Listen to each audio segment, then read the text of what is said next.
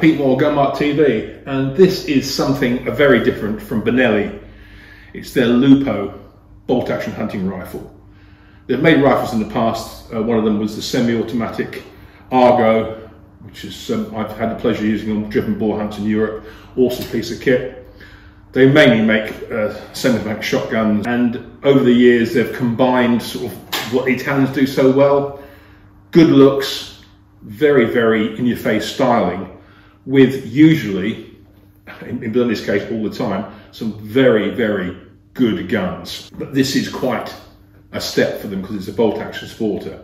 I've actually tested the 308 gun. Then I got the option to have a look at the 6.5 Creedmoor gun, which is, for me, was what I wanted. But basically, they're limited on caliber, which I think is quite smart. 243, 308, 270 Win, 30-06, 6.5 Creedmoor, obviously, and 300 Win mag if you want a big hitter. Barrel-wise, the 6.5 Creedmoor and the 300 Win mag are 24-inch. The others are 22. Rifles come threaded, in this case 14x1. First of all, this is something that really blew me away.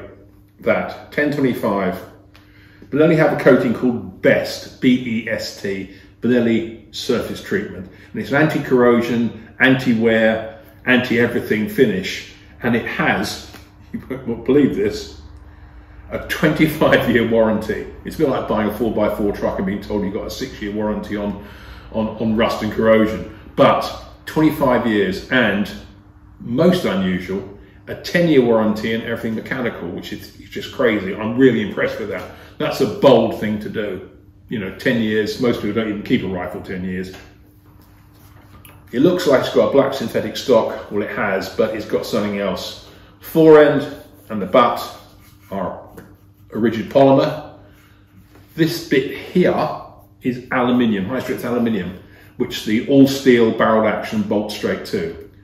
What I like about that is that there's no bottom metal sandwiching between the screws, the stock and the action, which can, I'm not saying it does, but it can cause issues with tightness of bedding screws, things like that. So the magazine, which is just really very sexy. Pull that catch down, it comes out. It's a 5-shot double column magazine, but look at what they've done there. That's all one piece, so there's no problem. The mag catch comes to the magazine, and that's just a big chunk of machined aluminium, which is really very, very nice. The bolt is reasonably standard. 3 locking lugs, 60-degree lift angle. It's wasted here for pretty lightness and clearance. The weird thing is, this handle, as you can see, it's a very strange shape. It drops back and it goes straight out. Perhaps you can see it better in the gun. But again, like most things, it just really works. Your hand sort of gets underneath it, and it's where it should be.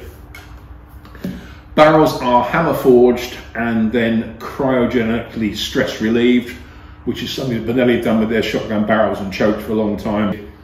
It's held in by a big, huge nut just there. The Lupo comes with 2 Picatinny sections, front and rear, but I believe you can get a 1-piece rail for it. So let's just look a little bit closer at what you're actually getting in the package, which is pretty impressive. As I said, bolts to the front and rear sections of the lower mini chassis, as it were.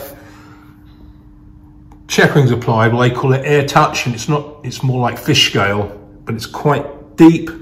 It's not aggressive, but it gives you lovely grip. Equally so, as you can see, the sides of the fore end are scalloped out with big, generous fingerboards, so your sort of supporting hand position is assured and very, very comfortable.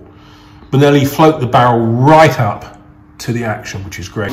Going further back, we can see the aluminium chassis in more detail, and that rather unusual but very attractive trigger guard and trigger. The butt, same material, got a nice long angled pistol grip, a little bit of flare at the bottom, which is great. Moving further back, you have a rubber comb, Benelli call it comb tech, and basically it stops the bite. You get recoil bites to the side of the stock, certainly on kickier calibers. It stops that bite, and also because it's smooth, in recoil your head can sort of run along it, which is pretty good. I've tested the 308. I've got to say, with a snotty load like 178 grain Hornaday ELDX Precision Hunter, it feels like shooting a low power 243. It's just daft in terms of recoil and general felt effect. This is all brought about by the Progressive Comfort recoil system. They've taken the technology from the shotguns. What you get from the box is two spacers you can see here, which are separate. They come with different screws to put them in. And it gives you a length of pull adjustment of 13.8 to 14.75 inches, which is very good. I've got quite long arms, and I put both in, and I've got a really nice length of pull and hand position. It's got the Progressive Comfort written on it. It's like a plunger that when the gun fires and it pushes back, the plunger moves in. It passes through a series of like interlocked fingers, and that causes the recoil reduction. And it is really very effective. Benelli have also included a set of shims, so you can adjust the drop and the cast of the stock, and you can put spacers between the rear of the lower aluminium receiver and the neck of the butt, which will allow you to position your finger. And I didn't need to put another spacer there. My finger position was just perfect. Comes with inset sling swivel loops, front and rear.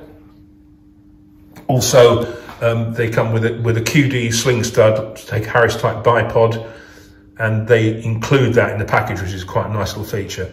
But the bolt handle, I pointed out, is unique in its shape and very, very comfortable in use.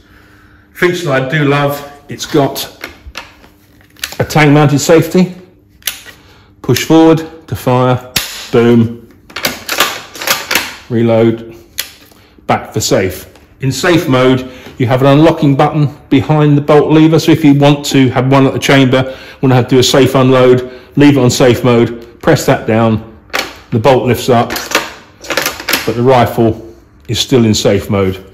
There's a cocked action indicator pin there. The magazine is noteworthy itself. You can see, have a catch in here, pulls down like that. It's a double column, fared in beautifully. Takes 5 rounds. But it takes 4 entering the Win Mag because obviously it's a bigger cartridge. What I really like about it, and something that I do prefer in my hunting rifle, is you can top up the magazine. It's very easy. Just drop a round in like that, clicks in beautifully, and it's there, which is great. So it means you can top up as you go if you need to. And secondly, which is I think just as important, you can literally chuck a round in, just shut the bolt. No hassle, no nothing, which is great. The trigger is adjustable. It's got a sort of a medium width blade, slightly checkered, which is good, comfortable, and you can go from 2.2 to 4.4 pounds. From the box, both the 308 and the 6.5 gun, I didn't really do anything to them because the trigger was just beautiful. But you get a long, slim, I think it's about a 1mm Bondus ball head Allen key that goes in there, and you can adjust the trigger. You anti-clockwise reduces the weight, clockwise increases the weight. Once you get the hang of it, there's a little brass ring that's got to go through so you can see it. When I shot the thing for the first time, it was just right. Got behind the gun, felt the trigger, no creep, no nothing, just on, boom, and that really breeds confidence. So that's pretty much the nuts and bolts of the rifle. It really impressed me. One thing that Benelli say, the rifle will shoot sub-MOA from 100 meters, which is, these days, that's not an amazing comment if the gun can do it. But I put through 6 different loads with the 308, and only one load went over MOA, and that was 1.06 inches, which is about 3 millimeters over. Best group was with one of my reloads using a 165 grain SST bullet that came in at 0.6, I think 69, which is not much over half inch. And compared to the rest of the loads there, the average group size was 0.85 inches, which is definitely sub-MOA. That was just for the cross-sectional ammo. I do believe that the rifles can shoot half MOA without really trying. So again, you're buying almost guaranteed sub-MOA accuracy. which I think is pretty impressive. Mag's 5 round, very easy to load. You just clip in. There's a little divider at the front, I think, which just makes them easy to feed. Smooth as that. Right, earphones on.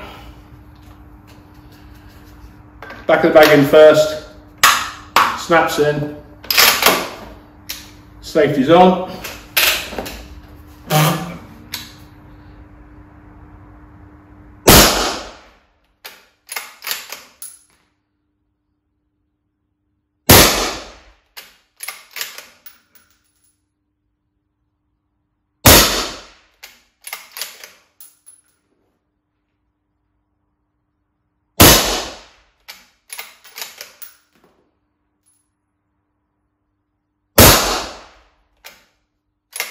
Recoil is minimal. Say on the 308, which is much more of a, should we say, a heavier round than the 6.5, it felt like a 243.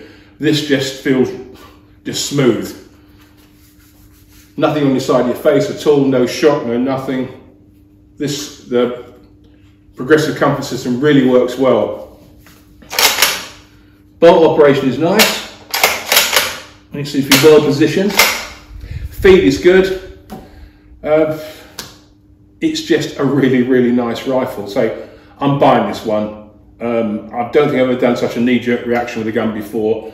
Shot 3 rounds at the beginning of the year. Shot the 308 the other week.